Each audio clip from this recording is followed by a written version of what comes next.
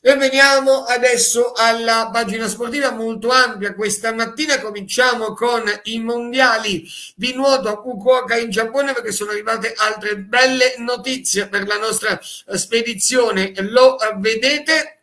Matteo Santoro e Chiara Pellacani hanno ottenuto la medaglia di bronzo nella finale delle 3 metri sinco misto. Ancora una volta è stata una bella rimonta del nostro team azzurro, che era partito in quinta posizione, poi migliorando anche il punteggio di un anno fa in Ungheria. Loro è andato alla Cina e l'argento invece agli australiani.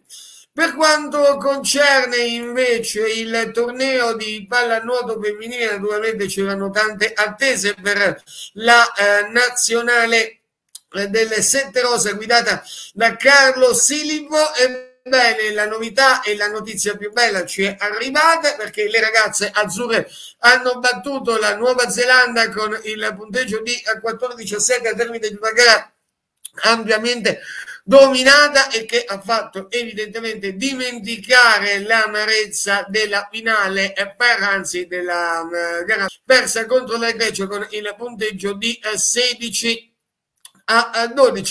Adesso il 24 luglio affronteranno nel quarto di finale alle 9 del mattino italiane la formazione tricampione olimpica degli Stati Uniti.